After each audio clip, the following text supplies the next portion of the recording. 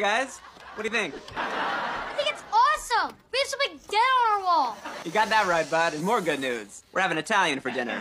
And you know what the best part is? No matter where you are, it always feels like he's looking at you. Gemma! Hey, sweetie, what's up? What is your aunt's creepy doll collection doing down here? Well, I was up in the attic, and I came across them, and I thought, these would look great in the living room, you know? You know that these dolls freak me out. Are you honestly gonna tell me that at least half of them didn't kill their owners? Well, they're not going anywhere until you take that thing down. Okay, all right. Nice try, Gemma. But it's not gonna work, because you made a classic mistake. What? You brought dolls to a moose fight.